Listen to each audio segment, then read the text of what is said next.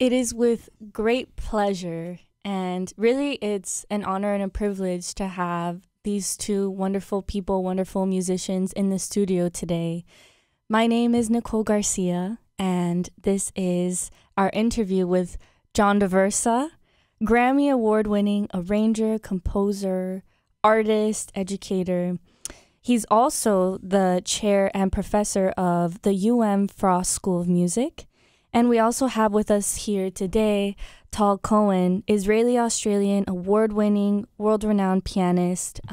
You also did the Barry Harris competition and the Friedman Fellowship Sydney at the Sydney Opera House. So welcome. It's great to have you here. Thank you, Ms. Garcia. So tell me, how did the two of you meet? So before we get into it, The Art of Duo, right? That's your latest record. It's going to come out maybe next year. Do we know when it's going to? Yeah, we have a date set. It's February 3rd. February 3rd. 2023. 2023. Mm-hmm. Yeah, The Art of the Duo Volume 1, because we fully intend to continue this project, and as long as we both are standing or sitting, whichever may be more appropriate, because we feel very strongly about the deepening of the music and the connection and the musical collaboration. That's wonderful. So how did the two of you meet? So back to that question. Well, I think the day I came here from Australia 9 years ago now was the first day that John joined faculty. So we actually started the University of Miami journey on the same day, and actually for me, I saw John the first day I actually got to Miami, so for me, John's been here the whole time, regardless of the university. No, but you know what you should share, what you shared with me about Adam Benjamin, because you saw Adam before that, right? So when I was in Australia, I was getting ready to leave. It's maybe even a year ago. I was still considering my options, and a great pianist that really one of the founding members of Kneebody, and a good friend of mine, and just an incredible musical mind. He came down to Australia to pair off with Kneebody, and his name's Adam Benjamin. And I asked him, I said, Adam, where do you think I should go? What's going on? And I said, I'm considering Miami. And he goes, yeah, there's a guy there. He has similar hairs to you. And he kind of has I think you guys are really going to get along really well. You should go to Miami. He said that to me. And he was like, John Daversa is a really cool guy. I think you guys are going to get along. And here we are with this, Art of the Duo. So here we are. Adam Benjamin, you were right. So. This, by the way, is what Tal's holding up. Is we just got in the mail the test pressing of the vinyl that'll come out in February. So we're gonna try it out, see how it sounds. Oh, okay. Yeah. So you haven't listened to it yet, but you will. I listened to it. It sounds good. Oh, okay, so awesome. I haven't listened to it yet, Mm-hmm. so great. This is a joyous occasion today of the first listen for me. So yeah, we're really proud of this. We decided to do vinyl, and here it is. And so how did you two first begin collaborating together and coming up with the idea for The Art of Duo? Well, we were starting to play with each other already. Tal was playing in my bands here in Miami, the small band, and I did a couple big band things that I put together, and Tal played in that. And Tal has a trio and a quartet, and so I guested. It became a quartet when I would come and guest with him here in Miami, and then we played. I brought you to China and a couple other gigs along the way, and so I just love Tal plays with such openness and it's openness of heart, openness of mind, but he's able to tap into the moment, and whatever the moment needs, he's there to bring it in, and they're, you know, every once in a while you meet people that can match you at a certain frequency, and Tall does that. And so, you know, I don't really remember the whole evolution of how this particular project came up, but it became clear to me at a certain point that there's a connection here that needs to be explored, and a capacity that can be deepened and deepened and deepened. An exploration to express for ourselves, and also I think that the depth that we're able to communicate musically transfers to the audience in a very special way too, because it's so honest, and it's so pure and authentic, and we can turn on a dime because nothing's preconceived. And so that's something that I wanted to explore more and more. So we talked about it at a certain point, so we need to do a record. And then it became, you know, I think we started to play a little bit duo, just experimenting with it, and booked a couple gigs and started to see what that was going to be like, and then it became, okay, we're going to do this for real. And it's never real, right, until you book the time in the studio. You know, and once I said, Tall, okay, I booked the times, we're free to, you know, we're both free on those days, it's going to happen, so we're going to do it, and then it's real. So it's just you know, we're just at the very beginning of the journey. It's really wonderful that you two were so in sync and on the same page when it came to, okay, you know what, we're going to make an album. Because I think as a musician, you know, sometimes you might want to make a record, but then you kind of have to ask, and okay, who's the personnel, who do I want to play with? But it seems like for you two, it just happened very naturally. Yeah, this whole process of how it happened just seems like it was totally right. You know, there was like nothing. It's, you know, even the way we recorded it, like you're saying, it was so easy. We just booked the studio, and it's just the two of us. But that whole thing was like a time tunnel warp thing, you know. It was just like 3 days in the studio, and I came out and I was like, I felt recharged and energetic. Wow. Max was there, and it felt like I could do this forever, you know. It felt, you know. And I feel like the humor in everything, and the you know, I don't know, it just feels like a really natural thing to do. Even when we just did a tour in LA, and every time we do a gig, whoever's there, you can just feel that they're connected. We played in Iowa, and it was outside, and even though it was like a, you know, let's say call it a less intimate venue, because it was right. Outside and it was hot, the crowd is still there, connects to it, and I think that really this is one of the projects that really, to me, is what it's all about. You know, this is really why I started playing music. These things, the core of it, the deepness of it, and what it makes me feel after. Like I you know, every gig is like, I feel like I achieved like this inner kind of to an extent, it's even inner peace with myself, because it's like, this is what I do this for. It like gives me purpose, you know. And really, you know, John kind of signifies to me what this all thing's about, you know. You know, it's beyond the kind of like musical capability, you know. Right. Is you know, we always talk about the moment and what the moment needs, and John has this way that he's like always in the moment, even in life, you know. It's like, seems to be like especially right. You know, here we are, like, you know, talking about, you know, a juice that we had yesterday, you know, and he's like, I wish I was there now, you know, like he's like always kind of so playing music with him has that same kind of you know, it's like everything kind of disappears, and it's just me and him in this world, and we're just like really, really like trying to like explore this world, you know.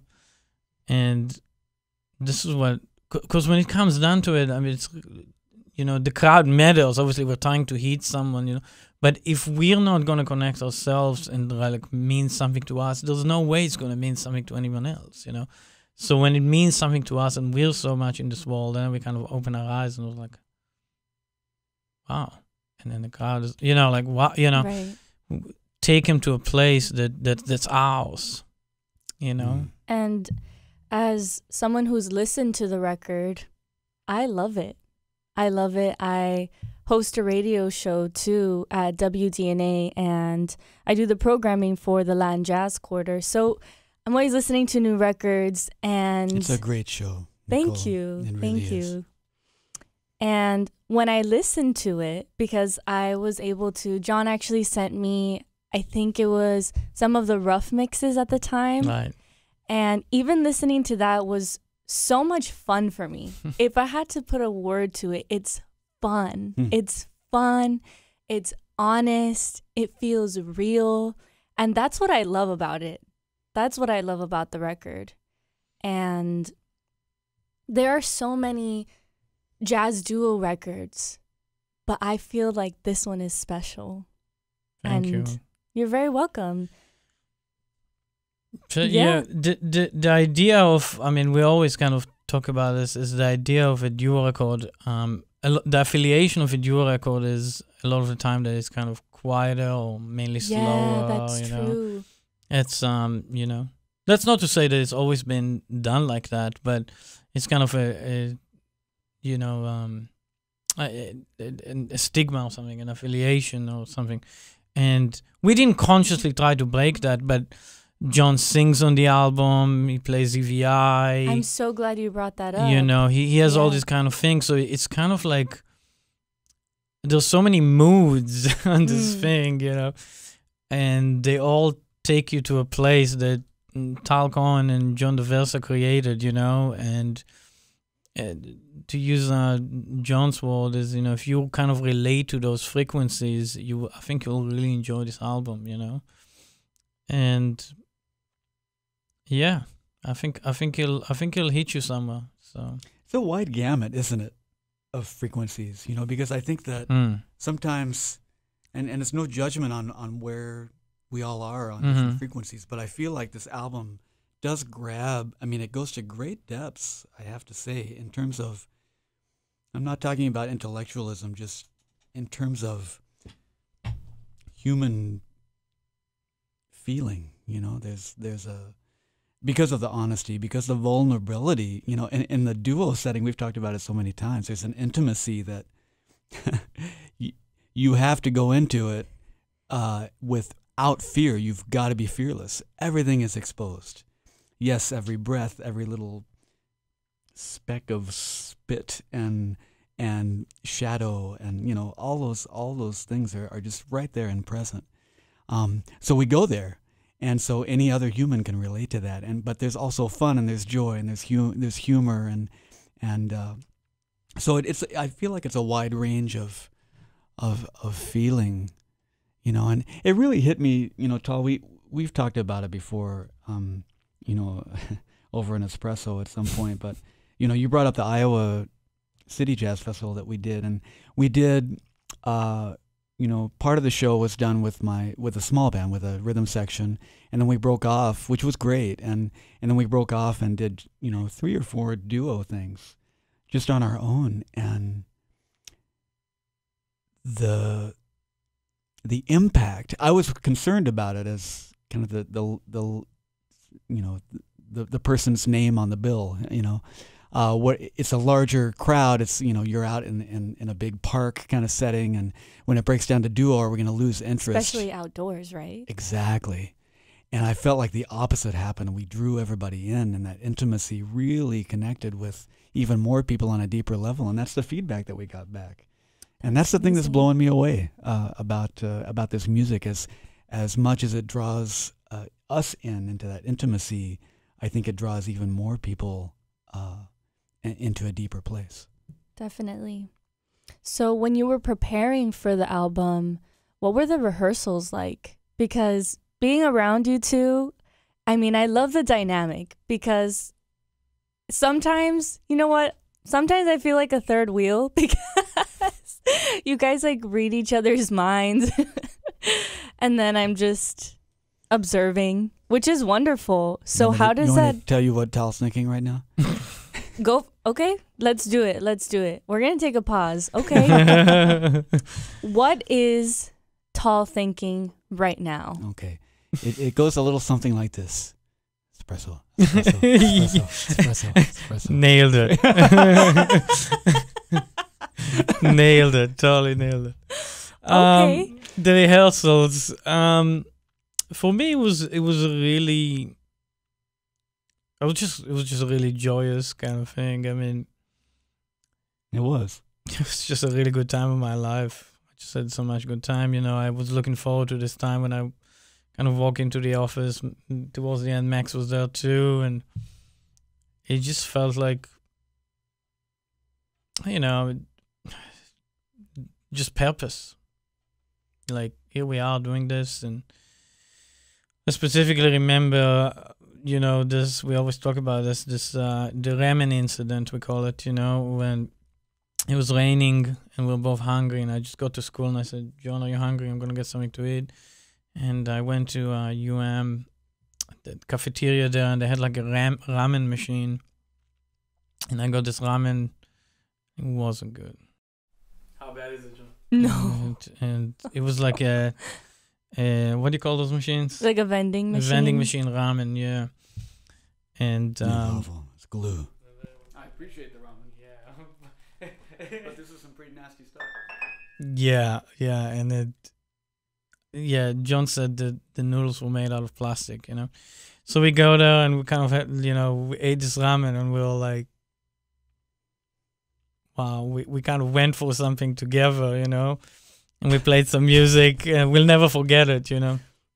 Did you have some too? No, you didn't. The time the plastic Yeah, so ruined anyway, your stomach. that whole month, yeah, exactly. That whole month of like being there and coming in and thinking about it, and John used to send me voicemails of him singing a tune, and it was like, this is the next tune, you know, all these kind of things. We were just so immersed in this, you know. So the repertoire, how did you guys pick that? How did you choose? We started off, you know, connecting on a few standards at first, and then very quickly, you know, John brought in a tune and was like, hey, try this, and kind of, you know, again, it was a really natural thing. And then I wrote a tune specifically for it, and arrangements and everything. It was a very natural process. We definitely thought about instrumentation, what you know, John can play on the VI, and how, you know, and what he can sing on, things like that. And the singing, can you tell us about that? Please do. You're singing on 2 songs on the record, correct? Me or Tal? You. Oh, me.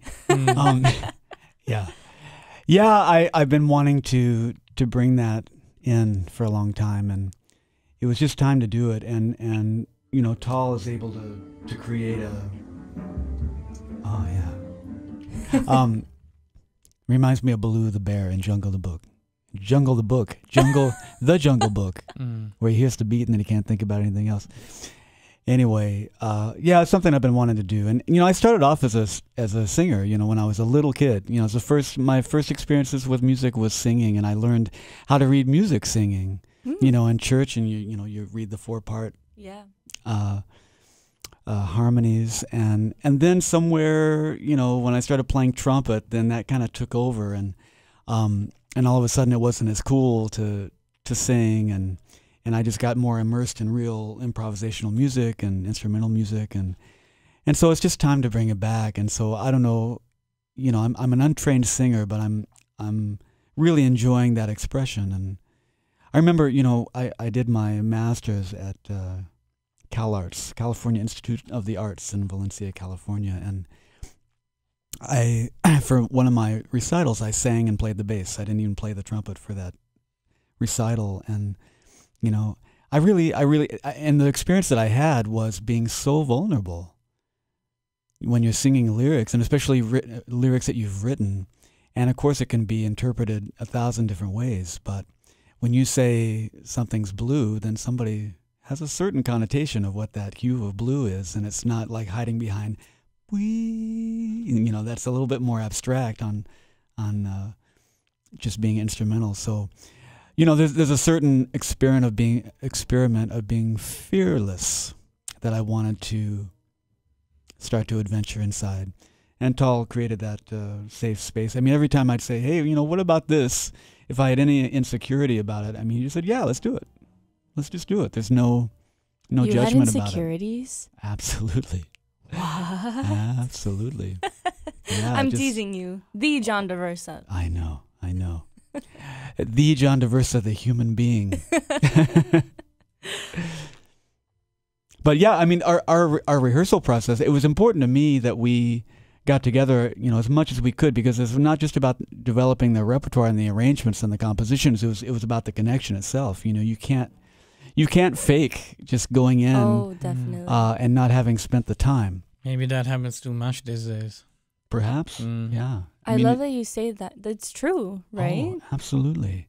And we needed to go through the arrangement process together, because we would go through the tunes, and for me to, you know, every project I've ever done has been like some huge manifesto with 153 different people involved, and, you know, schedules, and all of a sudden it's just two of us, and so I could kind of sit back a little bit more and not be the master planner, and we could do everything, you know, collaboratively and 50-50, and we could go through these arrangements as co-collaborators, and I could take all of his ideas and go, okay, yeah, absolutely, and he would take my ideas, and absolutely, it was always yes and yes and yes and, and that contributes to the way that we're able to play together too. It all goes in, you know, and of course, when we were thinking about repertoire, just thinking about your question, you know, I sent Tal, I don't know, like 20, 25 tunes of mine that said, yay, we could do this. And you know, a lot of them I'd recorded before. I said, no, let's do only things that you've never recorded before. Okay, done. And a couple of I thought so too. you know, and I had, you know, and I kind of dropped in these vocal tunes and said, hey, what about this? You know, you think? And he's like, yeah, let's do it. Yeah. And you know, and so we created that space for each other. How long did that process take? I'm just like a few months, or It's like 2 months. I mean, there was a lot of playing going on, some gigs and things like that. We did a jazz forum, and we did other things. Corona was going on at the time. It was probably about 3 months, like, of playing together, but very consistently. Yeah, I was pretty consistent. I just want to say that I remember specifically about the singing. Recently, we did a masterclass, and we played the album to some students there, and they were really excited and they loved it. Just wanted to hear more. And then we played, Spider, and one of the comments was from a student. Do you remember, John? What he said? He said it sounds like one person playing. He said it sounds like a person singing, sitting on the piano playing. I do remember that. And he was like, it was such a strong comment, because it was like,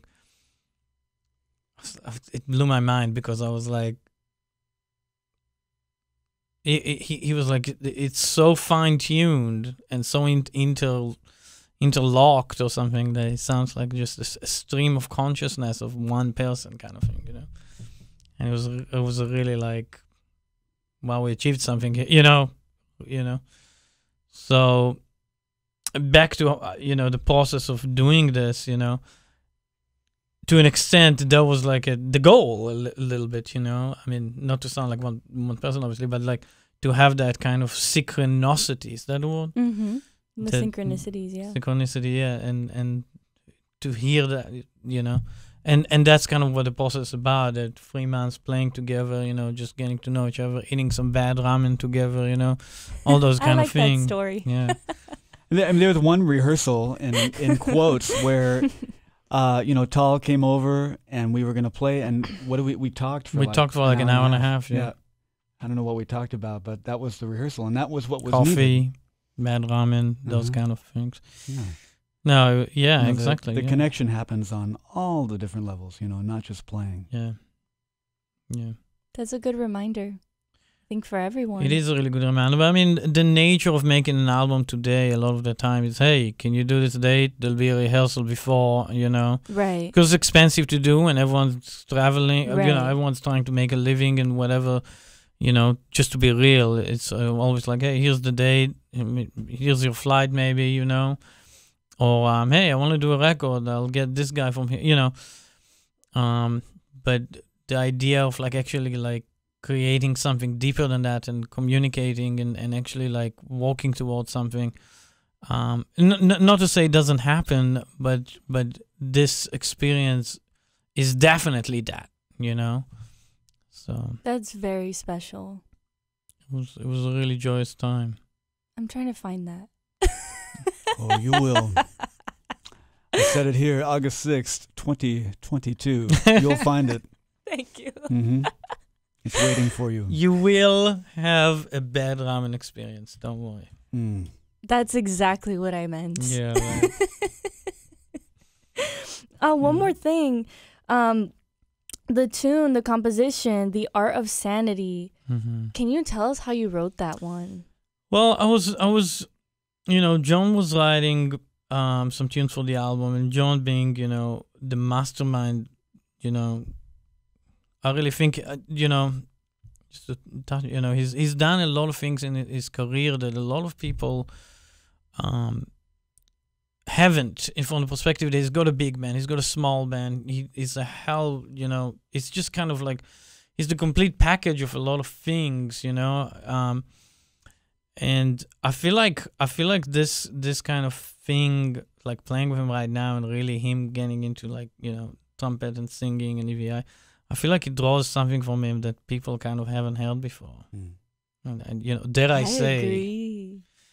dare I say, like, I see him like kind of closing his eyes and like, you know, and there's only a few people in the world, actually there's right now I can think of 2, maybe 3 that I've played with, and I've played with a lot of people that have the capability, and like, he's got elephant ears, you know, he hears everything. I can change a chord and it's just there. Nothing kind of stump him, and it's kind of like this.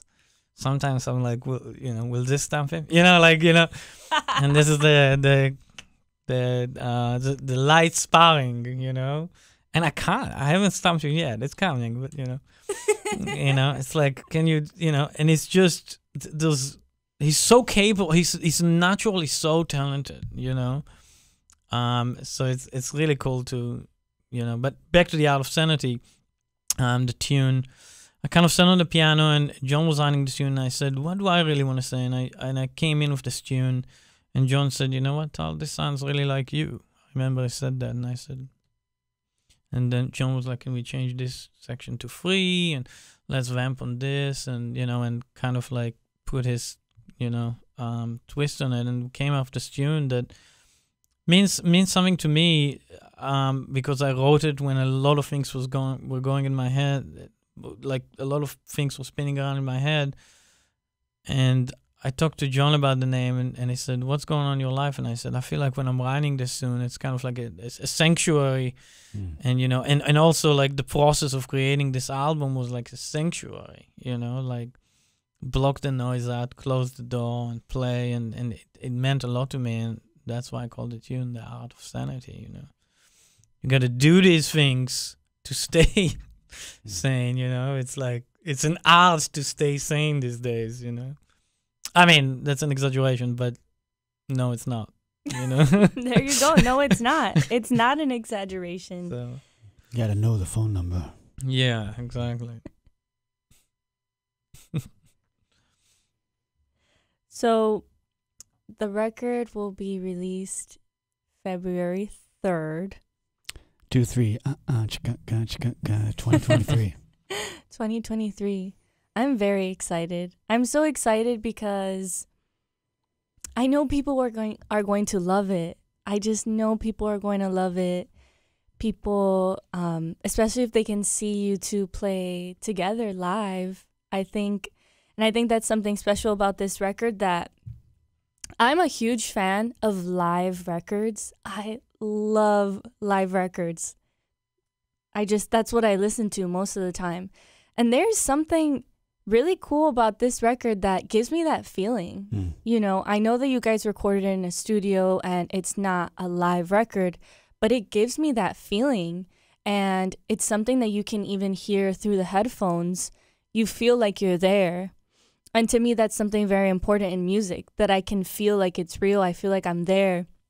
And so I just hope that whoever's listening, that they have a chance to listen to the record, that they have a chance to listen to you two play live. And I'd like to close out with one more question, because we got to hear what Tall is thinking right now. What is John thinking right now? What's John thinking right now?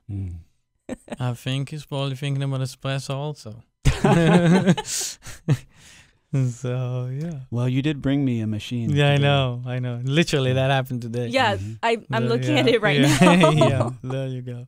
Yeah. Might have to do the juice though first. Oh, yeah, there you go. That's what he's thinking about. He's thinking about the juice. Celery Espresso, juice, okay. celery, apple, and cucumber. That was kind of rocking my world yesterday. That was yesterday? serious. Was that? Oh, no. 2 days ago. And then those 3 days 2 ago. Well, it rocked my world, the thought of it yesterday, even though I couldn't enjoy it yesterday. There are a lot of thoughts that are rocking my world right now that didn't happen yesterday, but I can just go there. I can just dial the phone number and be there. Give us one. Oh, well, there was this one time when I was in the woods, and there's this little bird, this little robin that was like, I forget the call of the robin. You know the call of the robin? I don't. I'm going to have to look that up. Is the robin the red one? Yeah, it's got the red-breasted and small, like little cute little birdie.